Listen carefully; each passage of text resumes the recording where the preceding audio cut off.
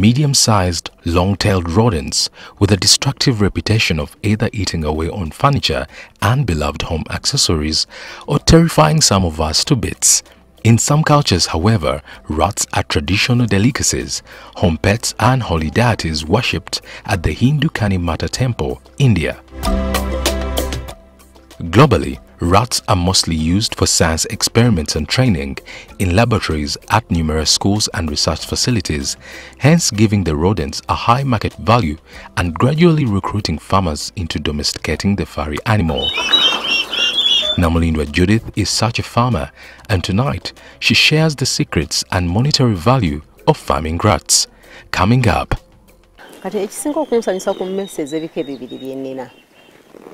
Ekisookera ddala nyangu za kulabirira tezirwala so nga kizibu nnyo ekintu ekirina obulamu obutalwala naye nze sinnakiraba kati bwe tuddayo ku Guinea oba ppanya eyo okoze ng'efudde bukadde nze ku sayidi yange naalirowoozezza nti omuntu walisoose ne weeteekateeka n'olyoka olowooza katale kubanga kati essaawa ne bwe naga nti akatale kali wano nga teweeteeseteese ogenda kuwaayo ki.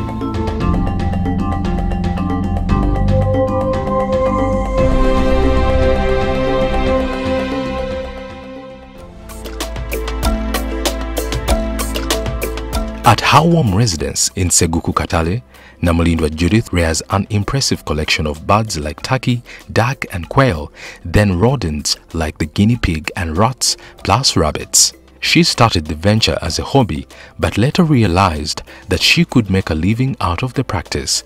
Over 10 years down the road, she has built herself a standout reputation as a rat farmer. Nakolera waka olw'ensonga ndi wamu ne famire yange then nti nsobola okubiwa obudde obumala kubanga ekintu kyonna kyali agadde nga wokikola at least ng'okiwa obudde kati nesanga ebiseera ebisinga mbeera wa waka then nga byetaaga obudde. That's why nasalawo okukolera waka. Most homes don't have spare space for farming, but Namulindwa is an example of using the space that you have to start your farm, and this dictates the kind of animals you might want to rear. With nearly a quarter of an acre available to her, Namulindwa could only choose animals that didn't require a large space to grow, and rabbits are such animals. Nafuba nnyo nga ntandise okulunda rabbit okunoonya engeri gye ngifunamu kuba tufuna abaguzi ab'enjawulo. Tulina abalya, tulina ba farmers abalunzi abagadde okukyegattamu. Kati nze mainly mu rabbit fact ne mu quails ndi breeder. Omulimu omukulu. Kuba ekirungi akamyu tekakulira mu bbanga ddene nnyo ate bwe katandika okukuwa kakuweera ddala.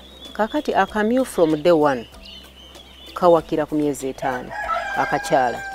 Then ensajja yali agadde neyingira emyezi 7 eba ekuze bulungi. Kikuyambako nti ennume bw'eba enkulu obulungi kiyambako enkyala eno okuzaala abaana nga bali strong. Kati bwe tuba tubala akamyu okafunamu tobala kingi.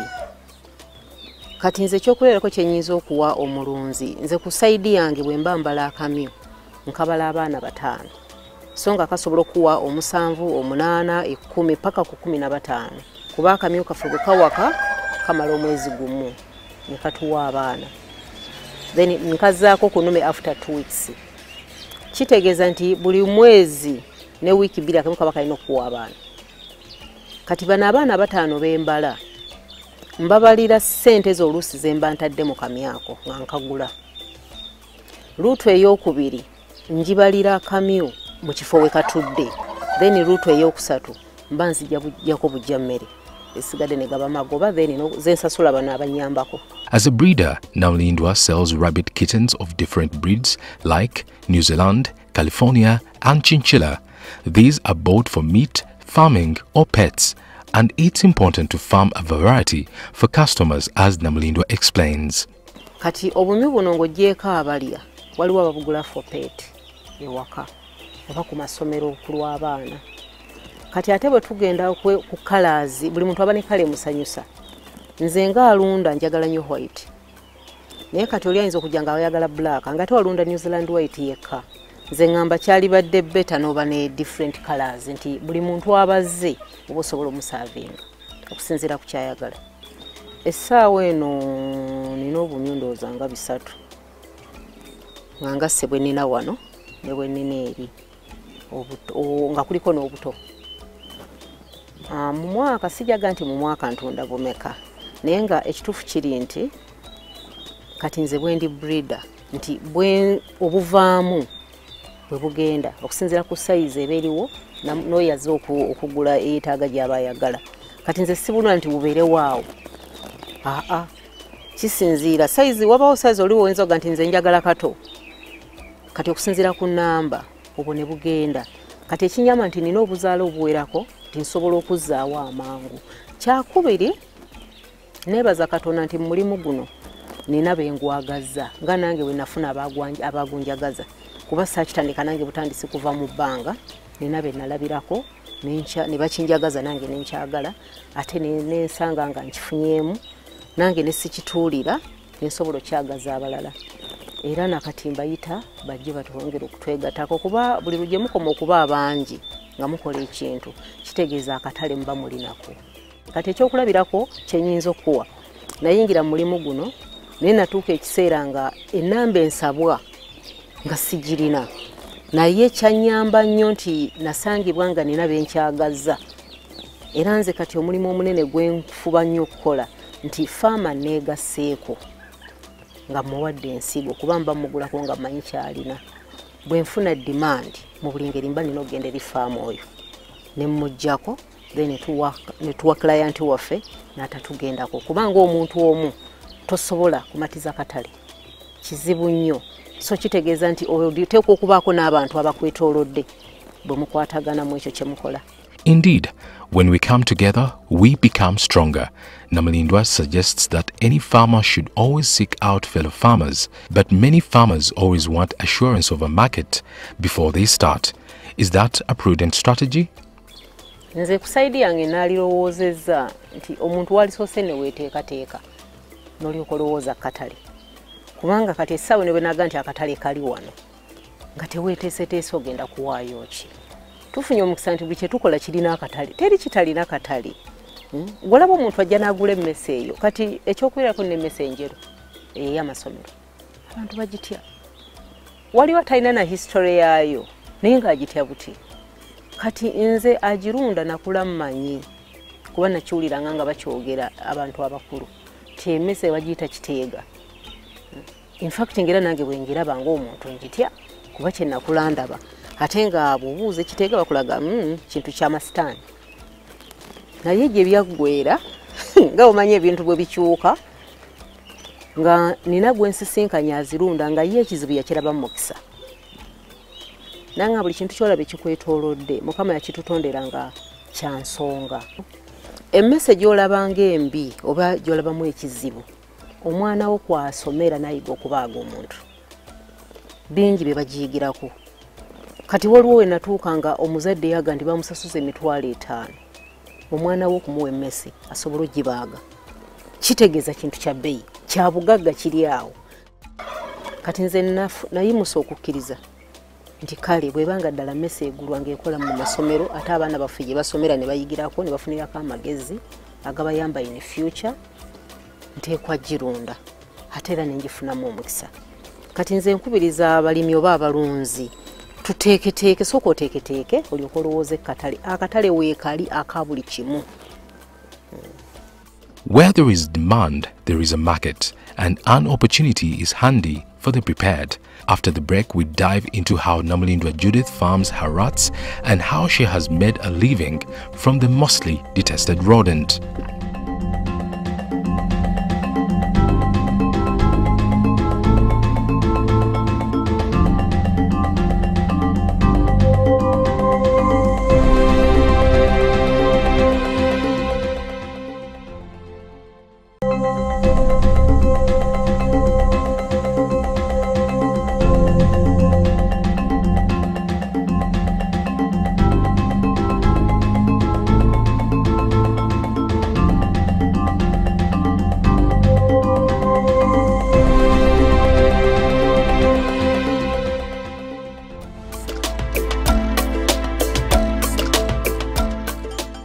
Welcome back to Seeds of Gold.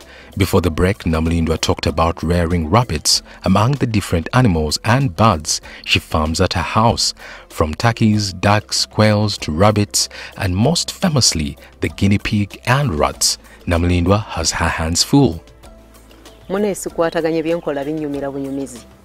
Kati ekisooka nze bwe ndaba ekintu nenkyagala nga ndaba nsobola okuba n'obusobozi bwakyo obukirabirira nkireeta nenkigatta ku byenkola. Kuba saatandika na byonna lumu. Ngera bwe nkugenda nti kino kimazeemu bbanga bwe riti, kino bbanga bwe riti. Kati nagenda ndaba kuba ebyokukola bingi, golooza lwaki byonna sibirina wano. Nange nnondamu bye ndaba nti mbisobola. Siga nti naawe kola nga kyenkola.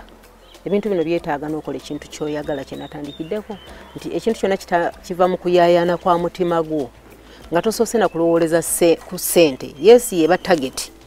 Naye kola ekintu ky'olinamu love. Kuba buli kintu kyetaaga love. Kakibeere kirime. Tekyogera naye ate kyetaaga okufiibwako. Kati bye bimu n'ebisolo bino n'ebinyonyi nga bwe mbirabye.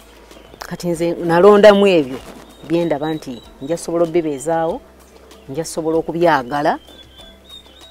That's why byenkola. Ate n'okugezaako okulaga abantu nti osobola okukola ebintu ebyenjawulo olw'ensonga kati ng'enkoko ne ssekkoko. Owulira nnyo sitole bw'olinaanya enkoko n'akamyu obumyu bufa. Kati nze ndi muntu mulungi mu kugezesa. Bwe kyoga nti kibi nze ate kyengezesereza ddala. Kati nze sikirabye mu buzibu. The adventurous spirit leads to discovery, and Namlindwa's love for animals led her into farming the guinea pig and rats for the last 6 years. Kati ekisinga okunsanyusa ku mmese ez'ebika ebibiri bye nnina. Ekisookera ddala nyangu za kulabirira. Tezirwala. So nga kizibu nnyo ekintu ekirina obulamu obutalwala. Naye nze sinnakiraba. Kati bwe tuddayo ku guinea rat oba ppanya, eyo okoze ng'efudde bukadde. Obanga bo bwekyanze ne bukalya ne bwerya, ekyo kibaawo. Baize ekyo kibaawo ku bisolo byonna. Nze omulimu gwange kugireetera byakulya n'engiteeraawo na kugiyonja weebeera. Then kati bwe nzira kweri enjeru, naye almost kyekimu. Sigijjanjabangako, era naye ontwala buvunaanyizibwa kugiwa mmere na mazzi. Kuba enjawukana yaazo nti zino kusinga zaagala nnyo green. N'emmere yaffe ne ndazigirya. Naye kati nze nkyalina omukisa okufuna green mu bungi. Kati gwenziwa amalagala, omuddo guno gwonna ogwaffe ogwa bulijjo, ennanda. Then ziri enjeru zo nziwa maize bland yekka n'amazzi. So sirina buzibu mu kyakulwala. It sounds like an easy venture. The rats and the guinea pig rarely get sick, nor do they demand a lot of feeding. Namlindwa explains, but the benefits are huge. Emala emyezi 3 enkyala okufuna olubuto. Then bwefuna olubuto emala emyezi 2 nezaala. Kati ate ekirungi nti lwezadde ate lwewaka. Kakitegeeza nti ebeera ekuwa buli luvannyuma lwa myezi 2. Obeera sure tegenda kuwa abaana. Lwakuba ekirala tezaala baana bangi. Ezaala baana 2, 3, kale n'abana n'omu. Naye ng'ate nze nalyagadde nnyo at least ezaale abaana 2 kuba erina amabeere 2 gokka. Kyekyenjawulo kyerina kweri. Kati ate eri yo from day 1 ezaalira ku mwezi gumu ebeeta esobola okuwaka. Then bw'emala okuwaka emala only 21 days n'ekuwa abaana. The guinea pig originated from South America, and in sub-Saharan Africa, it is mostly found in one of Uganda's neighboring countries, Democratic Republic of Congo. So you might ask yourself, where is the demand for the guinea pig in Uganda? In fact, gye zijje kasese bazirya.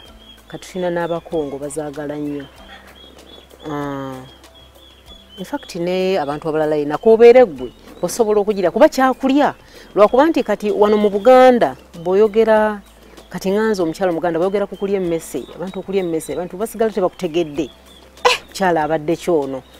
Aganti bali emmese. Kuba wano mu Buganda muffe si kya bulijjo. Naye ate bw'ogenda okutunuulira ebintu byonna ebitwetoolodde biriibwa. Lwakuba nti mu bukuliro bwammwe mukula temukirya. Saate abalala baba bakiraba bakirya. Kati enteekateeka yeetwawula. N'otamanya. Kati nyinza okuwa ekyokulabirako eky'omululuuza. Tugumanyi nti gukaawa nnyo. Naye nalya ku mululuuza mu kyennyanja ng'Omunigeria yagufumbye. kyampitirirako. Twasekereranga nnyo abali enkima, abali embwa, kati abamu bazitulisa tutulisanga tetutegedde ku bunyama buno. Noza olabako waliwo time yatuuka nga bakwata abantu abazibaaga ne bateeka ku buti ne batuliisa. Gwe n'owoomerwa nnyo nga amazima mu butuufu olidde embwa. Kitegeeza terina bulabe. Kasita ekintu kyonna omanye enteekateeka yaakyo tekibana olaba lya musota ogulina obusagwa naye yamanye enteekateeka nti kano ke kakyamu n'akajjamu gwe n'akulekeramu ekigendo okugasa. Kati ate bwe tuva ku ekyo akasolo ako bakakozesa nnyo for pet. Kati ko kubagula sijja kugamba nti ono kuba abantu ebika byonna abazungu babwagala nnyo ate bo babutegeera nnyo weewuunye. Babutegeera nnyo ne batuuka wano babwagala. Ye tomupakingira namo pakingira. Akateeka wano naffe ku mmotoka ye n'agenda. If the guinea pig is bought for pets, what about the rats? Bwo bweru mainly bw'amasomero. Abakola sciences. Bwo gwe mulimu gwokka. Kuba teri akagula nti akalye, teri akagula nti akatwale ka for pet. Kati zo mainly tuziguza basawo n'abamasomero. In fact naye abasawo bagikozesa. Guinea rat. Also amongst the many birds at Namulindwa's home is the quail, locally known as Nkwale. Kanyonyi akakula mu kiseera ekitono ennyo. Ate nga ne giryako lya ssente nnungi ddala. Kati nga tuvudde ku kya ssente emigaso egikalimu mirungi nnyo.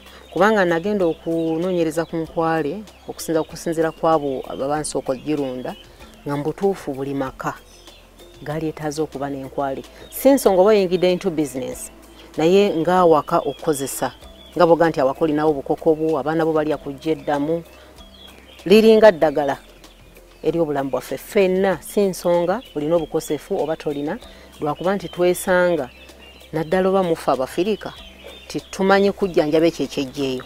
Akanyonyi kano ekifuula omugaso egirina okuba n'omugaso si lwakuba nti kalibyeka ne kalikuwaawo naye bye kalya kikulu nnyo. With its nutritious purposes, the quail egg is a must-have. But how do you prepare it? Betanga oliwuuta bbisi. Oba bw'oba n'emmeme ennafu osobola oddukubira mu juice ow'ebibala. Gwe weekubidde atali ono gwe tujja mu supermarket ky'okuba otabule mu beta ebibala byaffe. N'okireeta n'okikuba ate bw'oba ogenda okubira mu juice ne ka shell okakubiramu.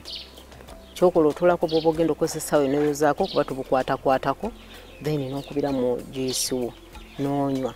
Naye nga bw'oba osobola oddiwuuta nga bbisi kyalikoze bulungi nnyo. But with any venture, there are challenges. Obuzibu busobola okubaawo singa oba teweeteeseteese bulungi. Kubanga ebirimu byonna gye tukola giyimiridde ku bintu bisatu okusinga.